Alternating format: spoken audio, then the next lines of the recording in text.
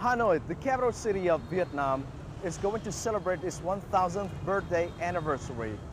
And with its graceful, ancient, and peaceful features, Hanoi City is truly the pride of Hanoians and those coming here to live. And for the expatriates community coming here, Hanoi does give them special feelings and experiences.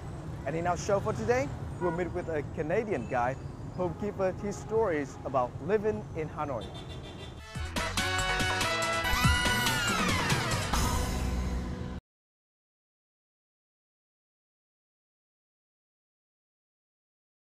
Theater is an important part in Thomas' everyday life. Soon after arriving in Vietnam, Thomas set up an amateur theater group. The usual meeting place is at Pugu Cafe on Dong Si Tân Street. Wherever I go and I stay a long time, I start a theater group. I was in China for 3 years, and so if I stay a short period of time, I don't start a theater group. I plan to stay in Vietnam for a long time, so I just started this theater group, and I want to do it in a similar way I did it in China.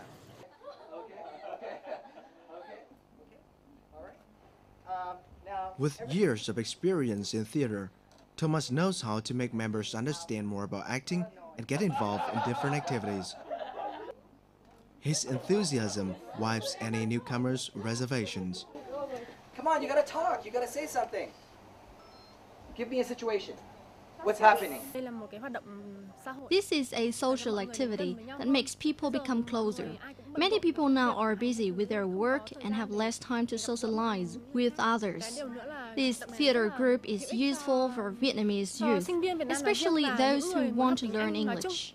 Mình cũng đã từng tham gia một cái khóa học diễn xuất của hãng phim truyền hình và trên thực tế là cũng có tham gia một số những cái vai phụ trong. I have attended a training class for acting and in fact I have acted in some TV series. I love acting. This is the first time I've visited this theater group, but I already like the games and the situations Thomas created. It's really interesting to me and for all of us. You copy me. See, I do this, okay? You do this, right? So before attending the group, hardly anyone knew that Thomas had theatrical talent. And now, having become members, they realize Thomas has further plans for this. You have to guess who is doing the Tai Chi, and if you guess wrong, you're out. Who's doing it? Who's the person who's doing Tai Chi? Everybody's following. Who is it? Quickly. You have 1 minute. 1 minute. This theater group is mostly all Vietnamese people, and we try to combine our talents to help the community. Basically, what are we going to do with the money that we raise? Well, bring it back to the community, basically to give it back to children in need in Hanoi, whether it be in a hospital, in a burn unit, in a cancer ward, but basically we're devoted to helping children in the community, whether it be Hanoi or in the outskirts of Hanoi. So we want to use our talents and give back to the community.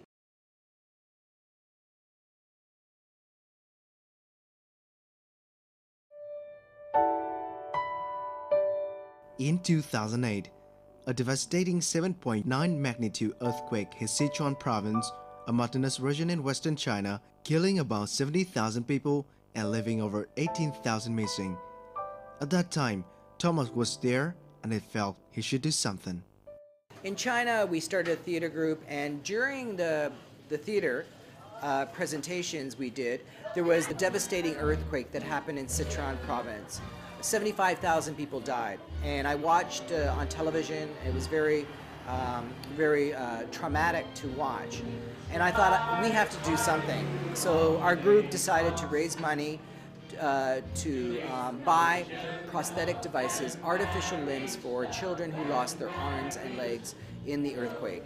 And we raised some money for that, and we all combine our talents to give back to the community. So that's what we did in China. Our organization was non-profit, all Chinese people. With the performance of his theater group, Thomas raised a few $1,000s, which went towards helping some dozen children.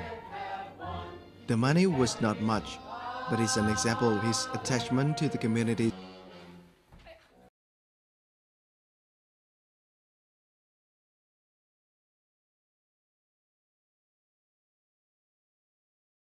Welcome to your deep dive. Yeah. Ever heard of using theater to spark social change? It's not as out there as it sounds. You wanted to explore the theater of the oppressed and We're going to introduce you to someone who takes this idea to a whole new level. particularly for young people today, Thomas Giglione. What's so fascinating is that we're not just talking theory here. We're diving into how Giglione takes this theatrical approach and creates practical tools. Especially in the face of modern day issues like cyberbullying. It's quite a journey. Okay, so theater of the For oppressed. someone totally new to this, Where do we even begin? well, picture this. It's the 1960s Brazil. Okay. And Augusto Boal, a theater director, starts to wonder if theater can be more than just entertainment. Interesting. Heavily influenced by the revolutionary ideas of educator Paulo Freire, who believed in empowering learners to question the world. Boal created this whole new approach. Paulo Freire, he's a big name in education. So how did his ideas about learning actually become theater? That's the really cool part. Yeah. Boal called his method the theater of the oppressed, and it's all about turning passive spectators into what he called spect-actors. Spect-actors. Instead of just watching a play unfold, the audience actually gets involved in shaping the narrative, Wow. especially when it comes to tackling social issues head-on. I'm already picturing audience members jumping on stage. You're not far off. Is that what we're talking about? The most well-known technique within the theater of the oppressed is called forum theater. Right. Imagine a short play that reflects a real-life problem. Okay. Maybe something like a student being pressured to participate in cyberbullying. Right. But here's the catch. The play ends with that problem unresolved, Oh, wow. I can see how that would leave the audience on edge, wanting to do something. wanting to find a solution. Precisely, and that's when the magic happens. Okay. In forum theater, the audience can actually yell "Esto OP" if they have an idea for how the situation could play out differently. Oh, wow. They can even step onto the stage, replace an actor, and try out their solution. Wow. So it becomes a conversation, kind of living experiment, where everyone is working together to untangle these complex issues. I love that. And speaking of putting these ideas into action, that's where Thomas Giglione comes in, right? This is where the rubber meets the road, so to speak. Tell me everything about him. Giglione is a perfect example of someone who understands the power of this kind of interactive theater. Yes. He's got this incredibly diverse background, worked in education, specialized in conflict resolution, even served as a court-appointed mediator. Those are some seriously relevant skills. Right. So how does he actually bring all of that to the stage, or rather to real-life situations? Well, one of the most fascinating things about Giglione is that he doesn't shy away from tough topics, especially those impacting young people today. Okay. He's deeply involved in education, currently serving as co-chair of a school council. Wow. And he sees firsthand how issues like cyberbullying, social media pressures, even video game addiction are affecting kids. Absolutely. And these are challenges that even adults are struggling to navigate. It feels like young people are on the front lines of a whole new world of social dynamics. You hit the nail on the head. Yeah. And that's where Giglione's work becomes so crucial. Okay. He doesn't just stage performances. He uses the principles of forum theater to create custom role plays, specifically tailored to help people, especially young people, understand and navigate these complex situations. So it's almost like he's taking those S.P moments from forum theater and weaving them into everyday life. Yeah. He's giving people the tools to hit pause on a conflict and explore different paths forward. Exactly. And what's particularly interesting is his use of puppet theater. Okay. You might think puppets, really, but it's surprisingly effective, especially when dealing with sensitive topics like cyberbullying. I'm really curious about this. Puppets addressing cyberbullying. It really works. Help me understand. Well, think about it.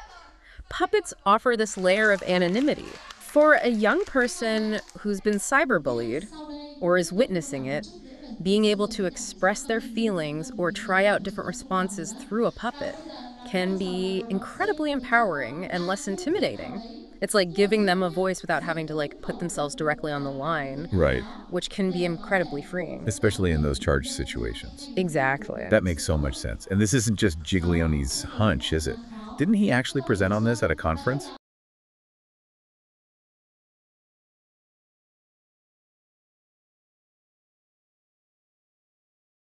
He did. He presented a paper at a STEAM conference on using puppetry to boost 21st century skills. Wow.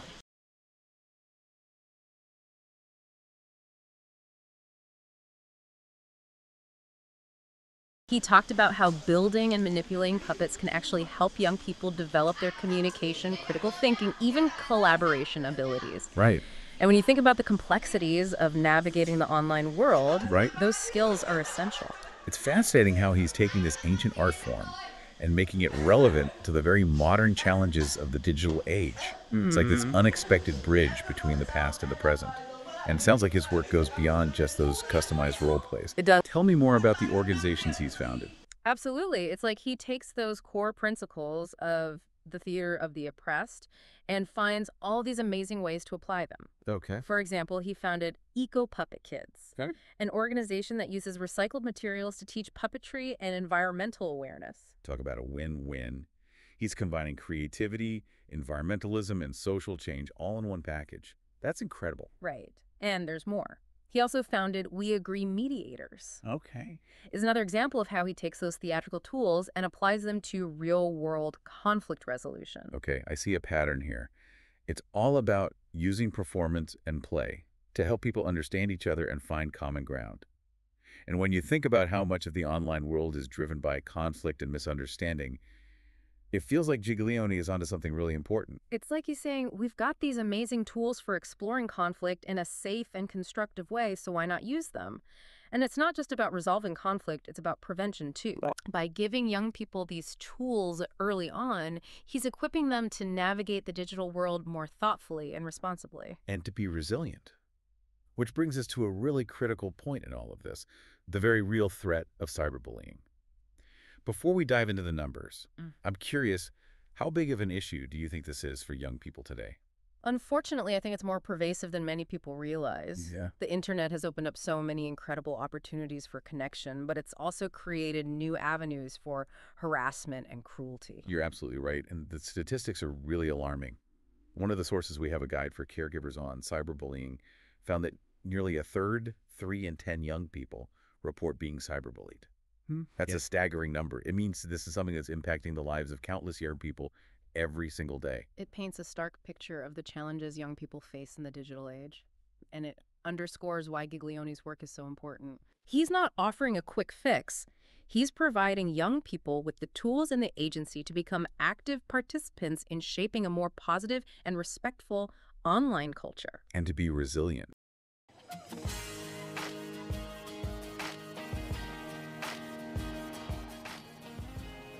It takes Thomas little time to adapt to new environments. Within a short period, Thomas has made friends with many local youth who want to help him in his work and his journey to discover Vietnam.